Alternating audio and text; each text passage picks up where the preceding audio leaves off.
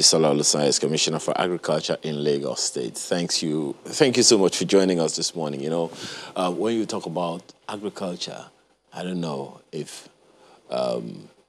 Lagos State will come top 10, you know, or whatever. But in that regard, maybe I'll ask you a question my colleague asked you earlier.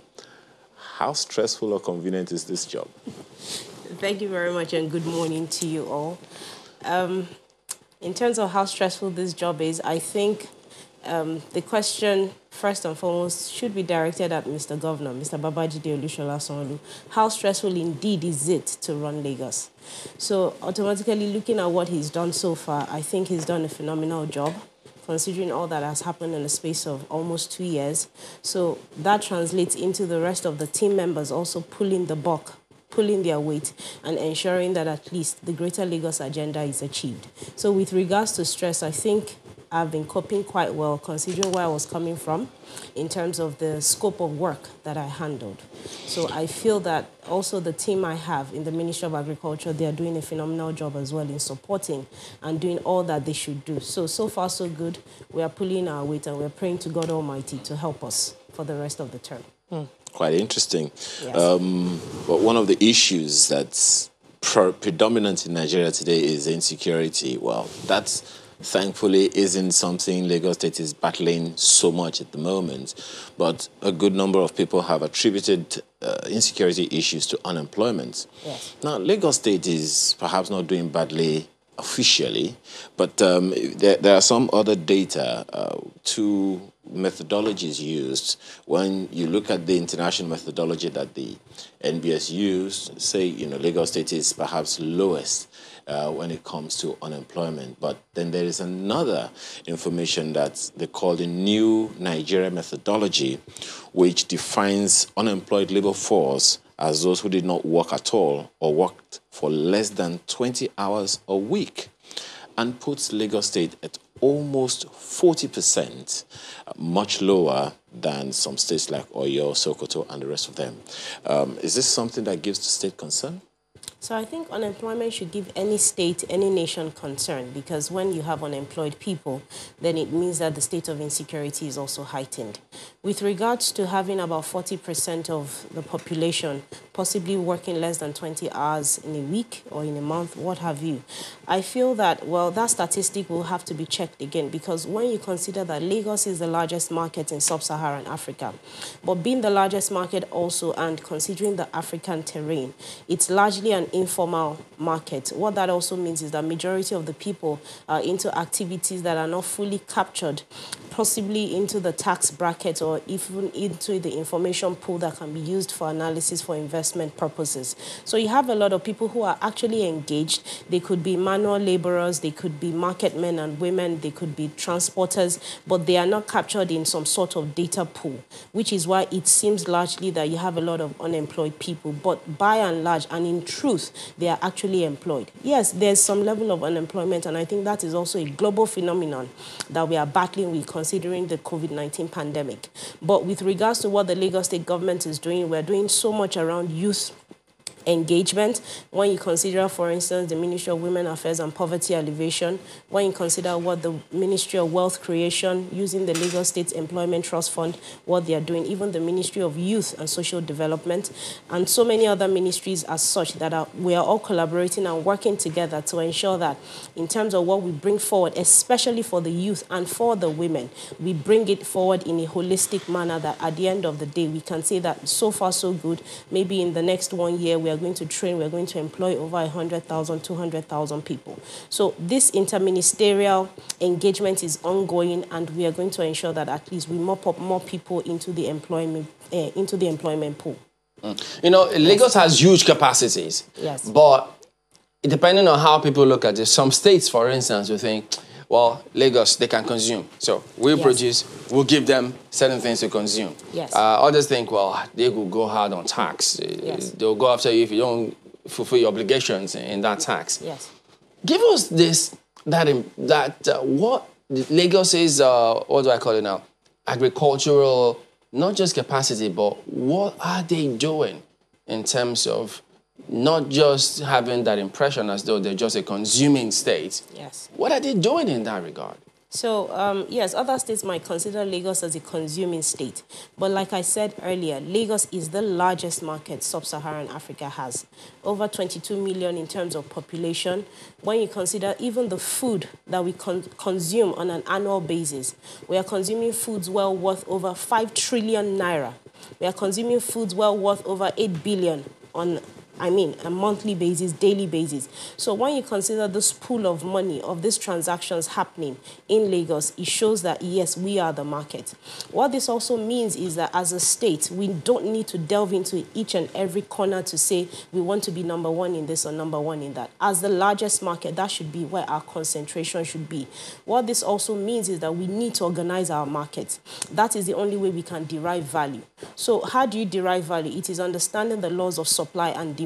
If, as the largest market, you can enumerate properly that this is what you need for your state and this is what the transactional value should be, then you can begin to derive value, you can begin to draw employment, you can begin to draw revenues, you can begin to draw even enforcement into a proper structure such that you begin to have a better Lagos, a greater Lagos. So what this administration of Mr. Babajide Olusola Sanwo-Olu is focused on is in terms of enforcing a market structure or bringing together a market structure that ensures a transformation in the food systems. So, for instance, I require over 1 million metric tons of rice on an annual basis for my citizenry. What that means is I know states that are well able to produce this rice in large quantities. I'll look at a state like Kebbi, I'll look at a state like Niger, I'll look at Kano. What I should be doing as a state is to say, if I need 1 million tons in a year, then I can tell Kebbi, I need 500,000 metric tons from you for the next 6 months. That means I have a balance of 500,000. I can call on Niger, I can call on Kano and say, I need 250,000 metric tons from you each for the next 6 months. That means my demand for the year has been taken care of. What that also translates into is I know what quantities should be coming into the state. I know the people that this quantities of rice should be going to. I know the transactional value. I know the revenue that the state should be deriving from this pool of product. And automatically, I can also be accountable to the citizenry to say, if this is the revenue that I was able to generate from 1 million metric tons of rice that has come into Lagos, then I should be able to account to you and say, from this revenue for rice alone, for instance, I'm going to do this road around Mile 12 area, or I'm going to do this road around Ido. That way, accountability sets in. That is the only way Lagos can begin to move forward. Aside that, yes, we might be a very small state, but we are still agrarian. What is a value chain of comparative advantage to us is fisheries. It means that I can begin to harness potentials around the fisheries sector. For instance, we demand over 400,000 metric tons of fish on an annual basis, but our fishermen and our aquaculture farmers, they're able to produce just about 174,000 metric tons. It means I have a deficit of over 200,000 tons. I need to bring in investors into this space. We need to go big in fish trawling. We need to start capturing fish. I mean, you have even Japanese coming into our coastal waters to do shrimping and what have you around fisheries. They take these things back to their country and export it back to us. It's ridiculous. We have this abundant water bodies around us. What are we doing with it? So these are areas where Lagos would like to concentrate, areas where we have the competitive and comparative advantage. Like I said, in fisheries, red meat, yes, we do not produce, but we would like to expand on what we can do within the red meat sector. Lagos consumes well over 1.8 million heads of cattle on an annual basis. We consume over 6,000 heads of cattle on a daily basis. When you consider the transactional value for cattle alone for Lagos is over 328 billion naira. But we are producing nothing. But what stops us from setting up ranches in this state? We are the largest market. It also makes sense that we set up ranches such that we are closer to market. We remove the logistics cost that, probably increase. Yes, we are actually working on that, and we'll be rolling out an expression of interest next week towards that, calling on investors. On that? Yes, on that. On the investors thing. Yes. I just realized, when you said the market value of agriculture in Lagos is almost 5 trillion. Yes. Almost 5 trillion. Yes. That's almost 13 billion daily. Yes. Now, that's money. Yes, it is. And that's employment. Yes. Now, how easy is it to get into that? You talked about, pulling in investors. Yes. If we look at all the red tapes and all, getting into business in the country generally is quite an issue, ease of Yes. doing business and all. Yes. So how easy is it for these investors you're calling to get in?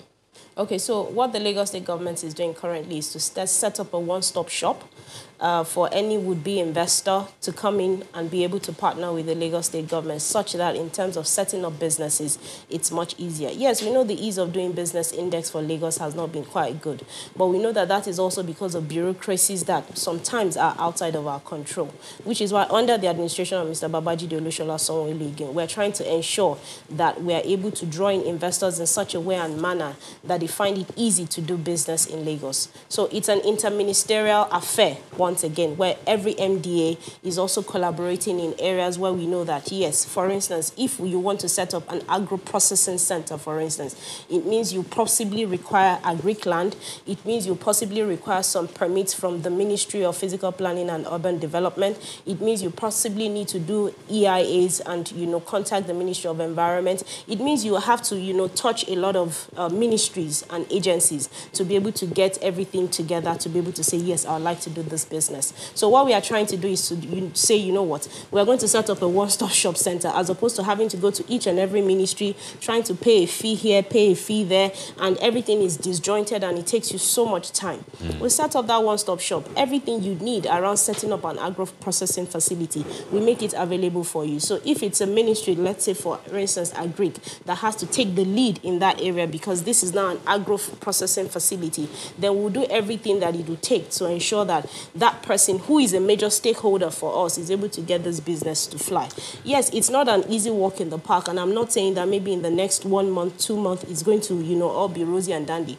You'll definitely find a few bottlenecks here and there, but processes like this take a bit of time before you find perfection in them. But we are working ardently towards it, just to ensure that Lagos begins to become again the destination hub, investment destination hub for Nigeria. When you said bureaucracies Yes. outside of your control, I Yes. was almost shocked because I thought you were in government. But I think Yes. you mean other ministries, maybe. No, so not necessarily other ministries. So depending, if you say you want to set up some agro-processing facilities, obviously you need to take some approvals from maybe NAFDAC, from SUN, and these are national agencies. They are not necessarily Lagos State agencies. So that's why I said bureaucracy can set in that is outside of our control.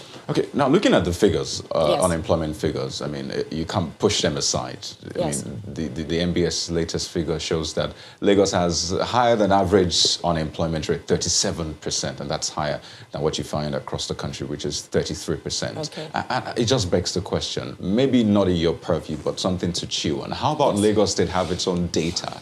Yes. I mean, gather data such that you can show investors saying, Yes. I mean, we have done our data and we see that, well, there are at least more people involved, but that's by the side, maybe Yes. beyond your purview. Yes. But in terms of the Greater Lagos initiative, I mean, what is Greater Lagos without food? Yes. And you need to feed people. You need to feed people that have, I mean, people feed because they have jobs, right? Yes. And you talked about the value chain. Lagos might not have that luxury of arable land, but there's still a value chain. Yes. What are those value chains specifically? Because I know a lot of young people that are just waiting to jump into these things such that they can at least feed themselves and provide jobs for others. So what are Yes. those specific value chains? Okay, so you've asked multiple questions in one Let's start from the question. value chain. So if I have to start from the value chain, so the areas where we have competitive and comparative advantage in Lagos, like I mentioned, fisheries, poultry to a reasonable degree, red meat because we are largely the market for red meat in Nigeria. You look at vegetables production to a reasonable degree also, yes, we can say we're good at that. Piggery, Lagos was #1, but then you had the African swine fever that hit last year and it practically wiped out that entire value chain, but we are trying to resuscitate it. We're also looking at coconut. I mean, when you look at the crest of Lagos State, you see the 2 coconut trees and coconut on the ground. So Lagos also produces roughly about 70% of the coconut in Nigeria. So these are some of the areas where we feel that, yes, we have strengths and we would like to play to our strengths. In terms of unemployment and what we are doing as a state around it, I think what we should consider first and foremost, if you say Lagos has the highest unemployment population, 37%, I think that also comes from the fact that, I mean, you have a lot of people, you have a lot of internal migration around Nigeria, and they are all coming down to Lagos. There's nothing you can do as a state to stop it. We are a subnational.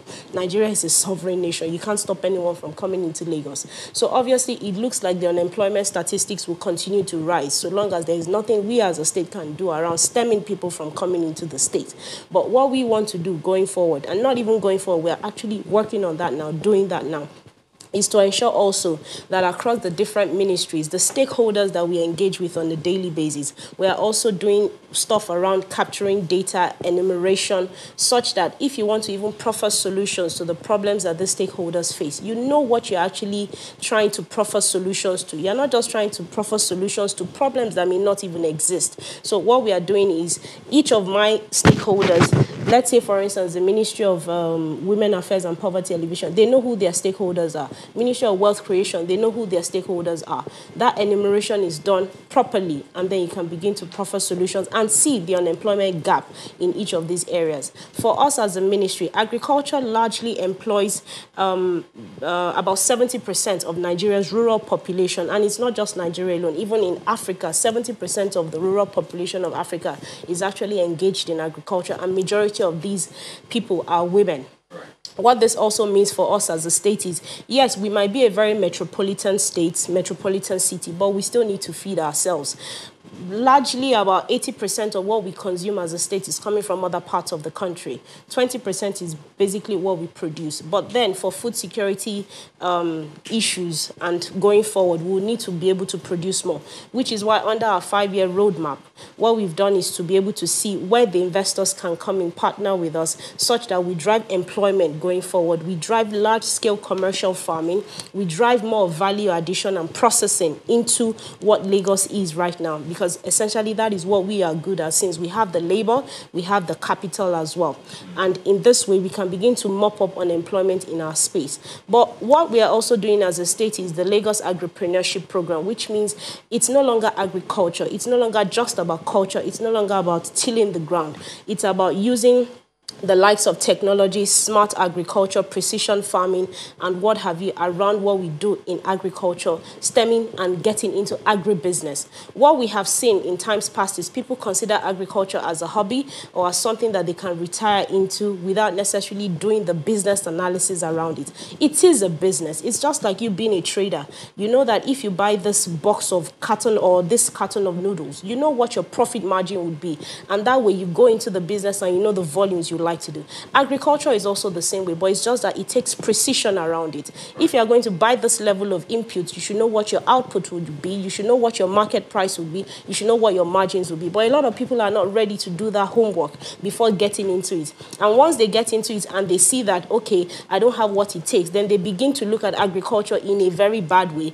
And that also permeates and percolates into society that this is not such a good thing to get into. But it's not. It's about you doing due diligence, doing your homework, knowing that this is what it takes to get in, this is what you get out, this is the margins you make, the profit you make, and then you can recoup that back into your investment. People need to begin to see that, and that is what we are teaching at the Agricultural Training Institute to our youth, to ensure that if you want to get into agriculture, this is what it's going to take. But in terms of the possibilities, in terms of the potentials around it, they are endless. Well, no doubt government has a huge role to play Yes. in, aggregating all this. Now, you have worked in the private sector for years, rising to the top. Now you're in government, and Yes. You have the private sector that is cutting edge. You have Yes. companies that they cut waste. You don't have a lot of bureaucracies. They are basically lean, and they achieve a lot across countries. But Yes. when you come to government, a government that is confined to just maybe a state or a nation, you have issues. An issue you don't have with conglomerates around countries. Why is it hard? Haven't tasted both from both sides. Why is it hard, really, for government to be, cutting edge? Cutting edge, cut okay. this wastages, cut the bureaucracies. Why is it hard? Okay, so if you look at private sector is usually very focused. And when I say focused, it's usually one directional. So as a company, for instance, maybe a fast-moving consumer good company, I know that, okay, this is the product, this is the target market, this is the core operations of my business, and I just go for it, and it's straightforward. I know those that I'm dealing with. And essentially, we understand what it takes in terms of the relationship between the company and the customer. And that is essentially to make profit. But then the company also wants to do it in a sustainable manner that they keep making profit over the years.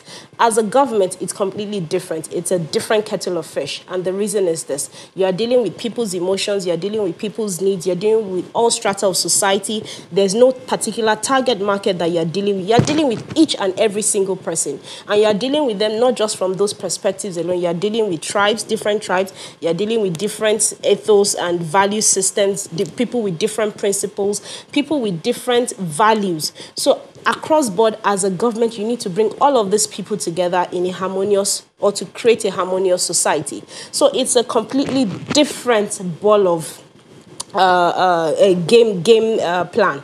So what that means also is that having to deal with these different people within the society is going to take a different approach. So what it means is that as a private sector company, you are focused and you know that this is the area and this is how you want to get at it.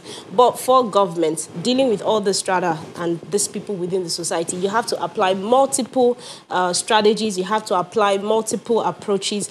And what that means is, yes, it might look like things are slow, it might look like there's bureaucracy, it might look like, okay, things are not being done as fast as they should in the private sector.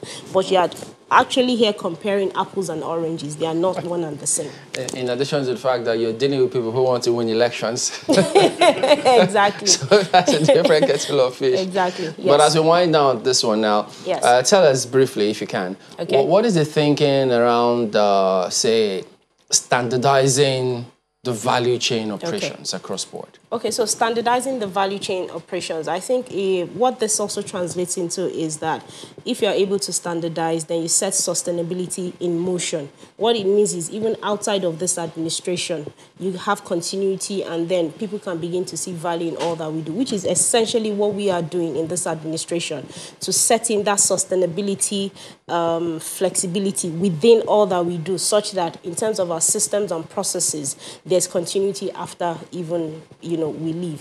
What this also means is that as a ministry, if I look at the red meat value chain, for instance, I already have a plan in motion. I already have operations and systems in motion around, okay, as a private investor, how do you come into this space? What are we as a ministry supposed to bring to the table? What are you supposed to bring to the table? What are the criteria that we will use in selection?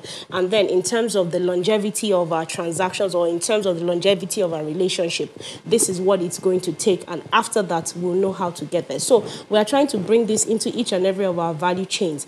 At the same time, each value chain has its own peculiarities, which we also bring into all of our systems and processes around how we can ensure sustainability happens. So if you look at fisheries, for instance, the stakeholders there are completely different from the stakeholders in the red meat value chain.